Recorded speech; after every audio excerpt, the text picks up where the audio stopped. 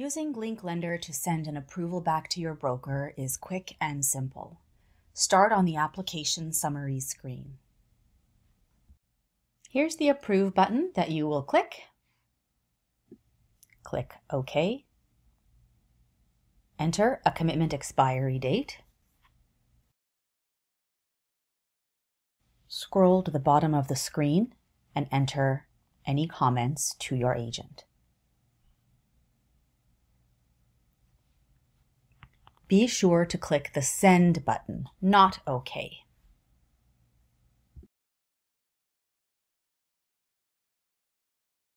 Click the Lender Interaction tab to review any comments you sent back to the agent.